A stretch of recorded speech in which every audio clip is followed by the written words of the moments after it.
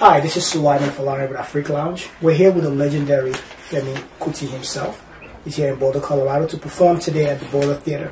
You can see this video on tradiov.com, also on My True Spot Radio, and This is Africa as well. Thank you, sir, for granting us this interview. We really appreciate it, sir.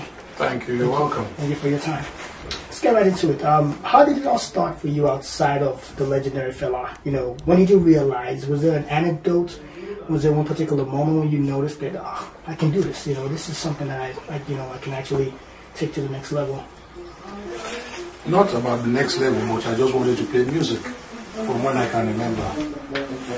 I always wanted to play music, so it was never about taking it to the next level. I just loved my father's music as a kid, probably 6, 7.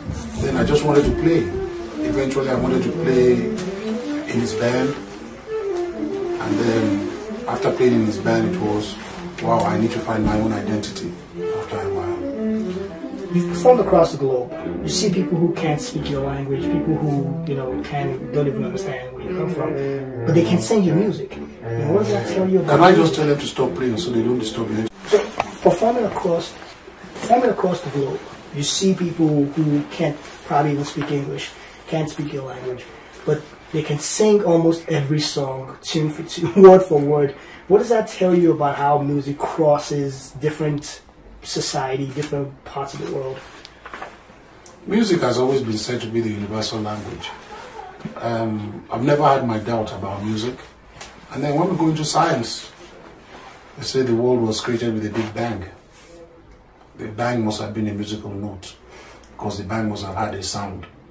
If it had a sound, it must be a musical note, probably a C or D.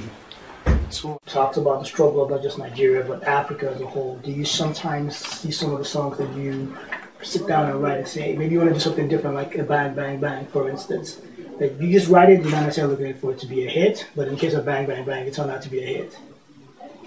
I never thought Bang Bang Bang was going to be a hit. I just heard the melody and it was very catchy in my head, and I could not erase it from my head. And I thought then I wanted to sing something different, because I'd already done so many political songs at this time. So now, yes, sometimes I do want to sing something different, but events don't allow me to. I hope I'll be able to move away from this zone one day. I think probably this next album that will be out in April, will be the turning point to do something different away from so much politics. But then it depends. Really, my problem I have is I see so much suffering that I can't imagine a love song that would be more important than what I see in probably Congo, Sudan, Nigeria, South Africa, Greece these days, Portugal. I've got many friends in Europe these days. They tell me they're broke. They don't know what the future holds. I can't imagine singing about a broken heart I have. That would be more important than that problem. So that's the dilemma I face in my mind. It's such a big, oh, she left me. Please, baby, don't go. I love you so much. Man, I must be mad. That's a great point. That's a great point. Now, let's transition to the album. An album's coming out in April.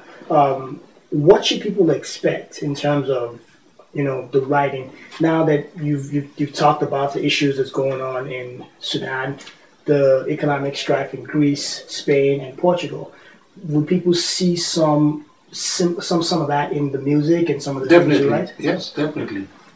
Not just that. I hope they'll find courage in the music. I hope it will bring inspiration to them. Because as much as the music is a downer, or the lyrics, the music is very uplifting. So I hope they'll be able to find strength. The whole purpose of that album is for the listeners to find strength to continue in their respective day-to-day events in their lives. So as much as there's a lot of criticism in the album, it's not negative. It's a negative, positive kind of album. The title, No Place for My Dream, is very disheartening if you look at it deeply. No Place for My Dream, you might feel discouraged. But the music in it is so powerful that you hardly, it is probably if you really want to go into the album and start saying, oh, is this what he was saying? Oh, I didn't realize that. But you will find that time has gone so fast that probably a year before you realize what I was talking about, blah, blah, blah, blah. Because it's really to uplift the listener at the end of the day. You had a song on your Shoki Shoki album, and one of the songs, the track goes, Trailer mash our forehead, people gather, there come they go come, then rush and truth don't die. When you write songs, do you sit back and picture what people really go through in their daily lives, and then you embody that into your writing? It depends. Truth Don't Die was written because of a girlfriend I had. She told so many lies, and then we started to crack jokes. I said, you tell so many lies. She says, yes. I said, oh, why? I said, because the truth is dead. And she just said, giggling. And I said, okay, I'm going to write a song for you. Truth Don't Die. So she said, how am I going to write the song? I said, I'm going to just make a story out of it. Say, the truth died. Okay, you know what? He died yesterday. Okay, truth, let's make truth a being. So truth now sets out. He's going to the international airport. He wants to go around the world to start preaching. We must all stop lying. On his way, a trailer hits him at the junction of the bus stop. And everybody tried to save him. Truth has been hit. So it was a funny story between this girl and myself. Just jokingly say, why did you tell this lie? I caught you lying. But it wasn't a fight. It was a very nice conversation that I said, okay, I'm going to write a song about you. I said, how am I going to write a song? And I told her I was going to write it. And that was how Truth came about. Oh, interesting. And that story, I've never heard about that particular song. Nobody knew this story. This is the first time I'm telling the story because you now ask. If you don't ask the questions, then I will not tell you how things come about. We're breaking grounds. You're in America, you're touring the US. A popular genre in America that's taken similarities from Afrobeat is hip hop. Yes. Hip hop's origin is the people's struggles and all of that. Two hip hop icons, Jay-Z and Will Smith, have championed the Fela Broadway.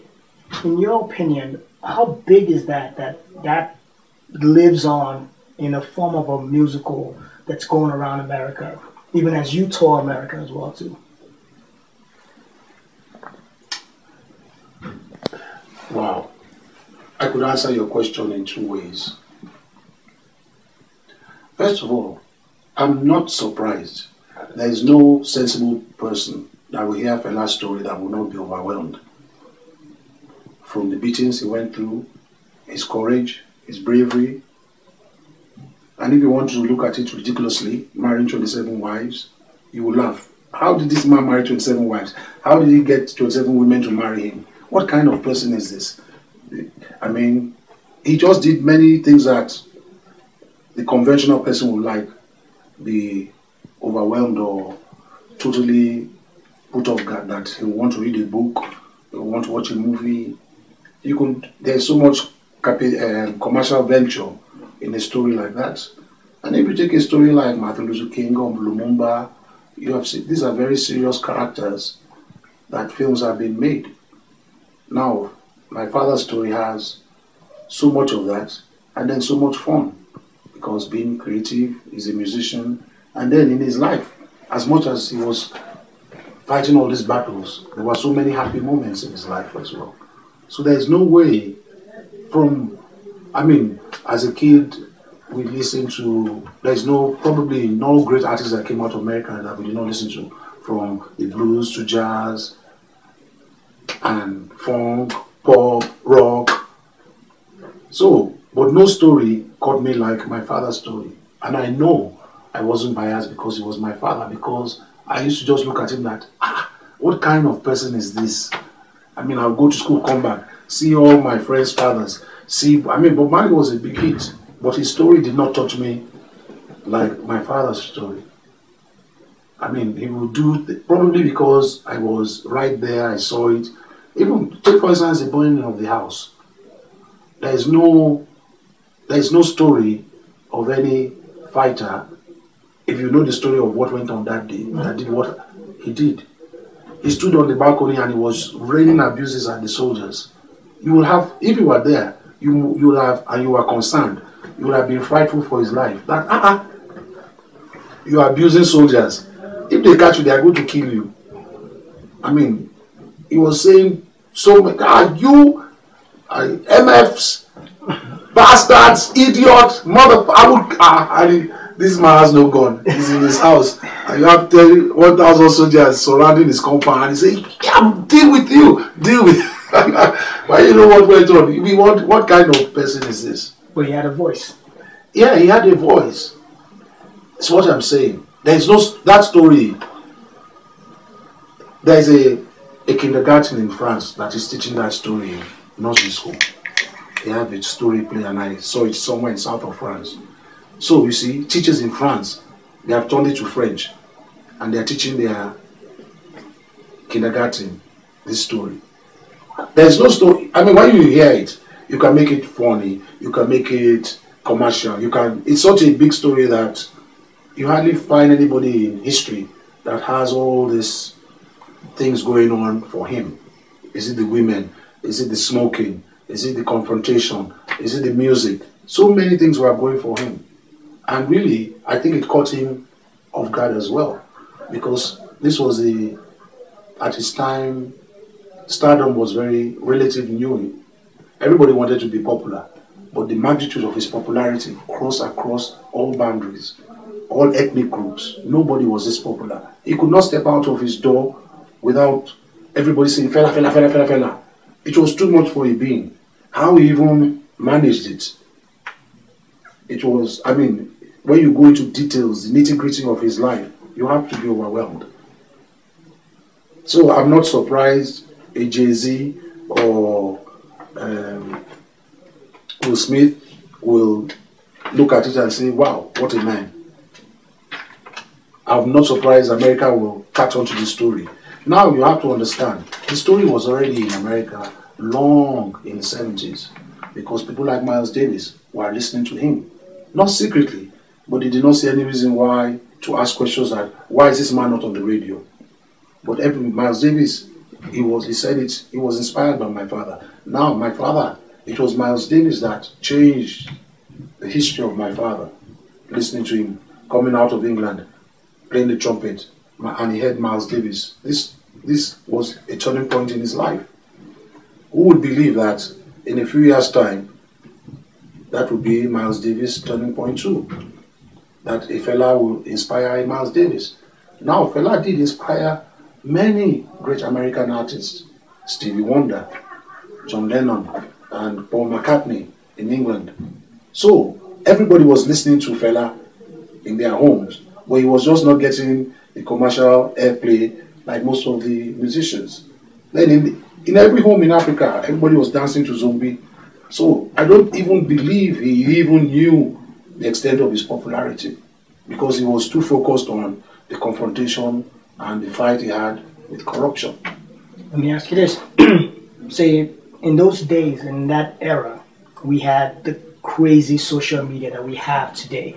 The internet boom, the Twitter, the Facebook. Would he have been able to appreciate what he was doing a lot more? Because he might have been removed being far away in Lagos, not really knowing what was going on in LA or in Motown in the Midwest. You could never know what was really going on in his mind.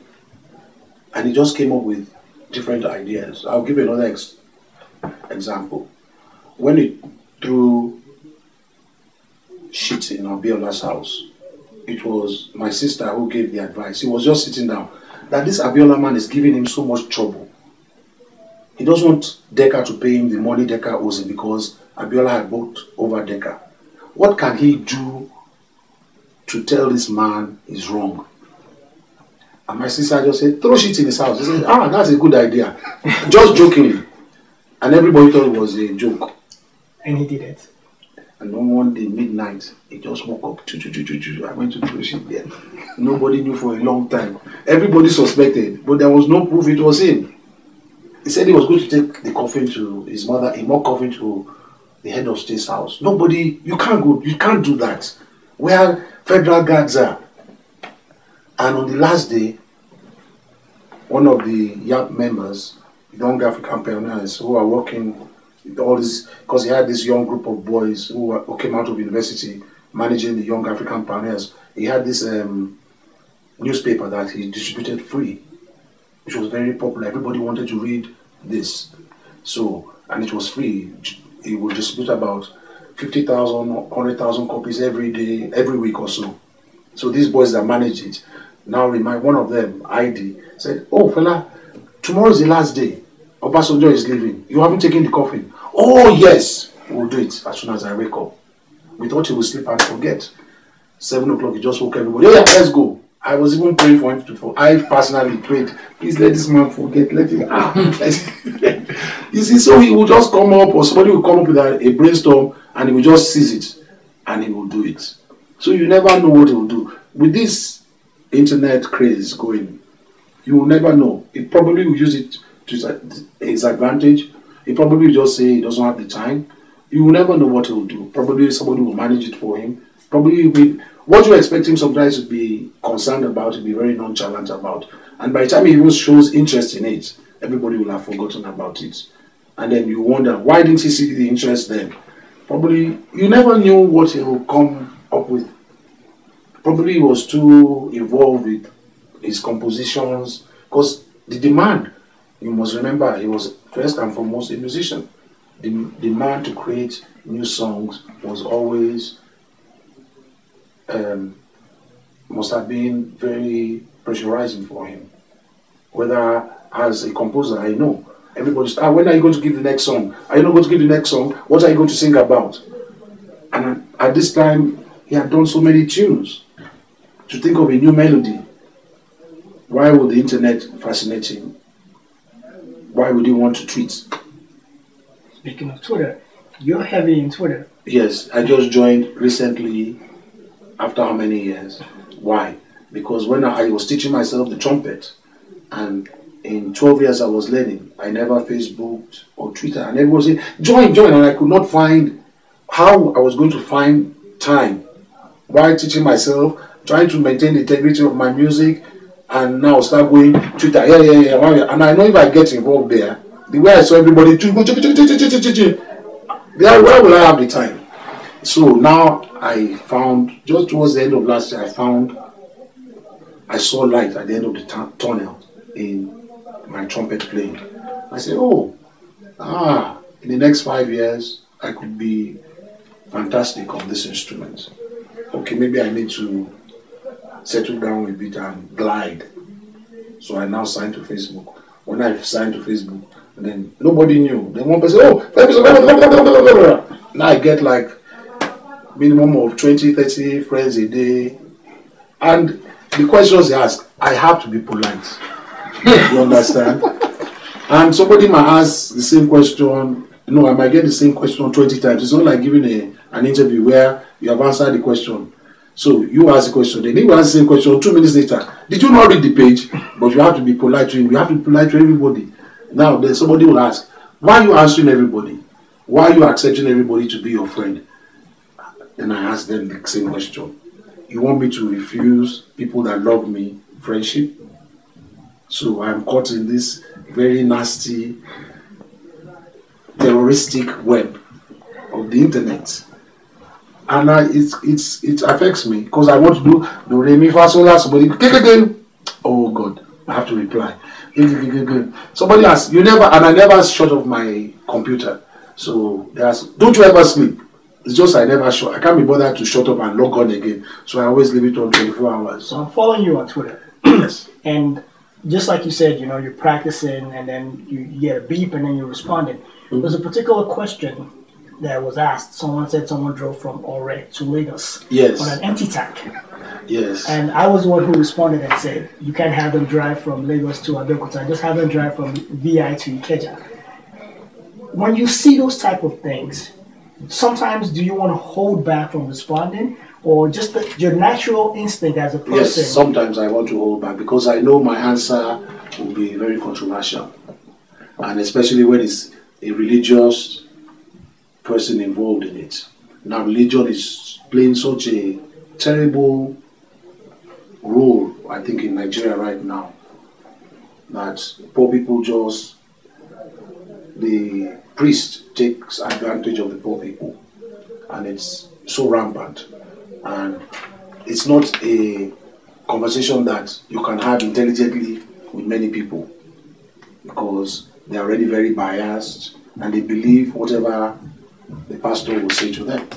So when I see that kind of tweet, I'll say, if I answer, everybody's going to be against me. But because of the respect they have for me today, you have to be a bit polite when they are going to respond. Now they are forgetting. Then I've got another thing on my side. The world is in Twitter. It's not just Nigeria. So I will ask, am I ready to go on with this case? But that tweet you are talking about was just so annoying. I had to say, what rubbish. Somebody drove. Then remember his answer was, it's not call him a liar. And you don't call him a liar. It was the journalist that misquoted him. Why didn't he say the journalist misquoted him? Ore to Lagos. Are we stupid? On an empty tank. So I had to ask, so I went further and said, okay, next time, what he should do, he should call all the press. If he knows God gave him that ability to do that, he should call all the press. See, my tank will empty his car tank. I'm going to drive from Lagos to Kaduna. Then we will believe. I will look, me too, I will come and join his church.